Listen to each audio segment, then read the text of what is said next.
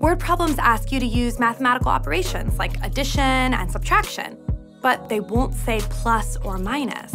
Instead, they use signal words that translate to those operations. In this problem, the word more indicates addition. So we can write the equation 3 plus 5 equals 8. A chemical equation is a way to represent a chemical reaction. A chemical reaction is when two or more substances combine to form a new substance, or when a substance breaks down into two or more different substances.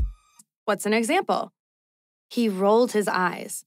Like, I don't mind my sister pausing a scary movie right at the climax. That's fine.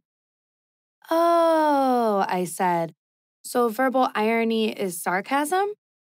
He said sarcasm is verbal irony meant to mock something. But overstatement and understatement are also examples, and they can just be funny. An unbalanced equation is pretty much useless because an unbalanced reaction would never happen in real life. So now that we've read the whole problem, we need to figure out what the question is. Okay, so let's underline it. Now, let's circle the important numbers and units. And let's cross out any info that we don't need. Well, it turns out baby carrots are just cut out of regular carrots. And actually, they kind of saved the carrot industry in the 1980s. But anyway, that got me thinking, what if I kept cutting a carrot over and over into smaller and smaller pieces? Could I just cut it forever?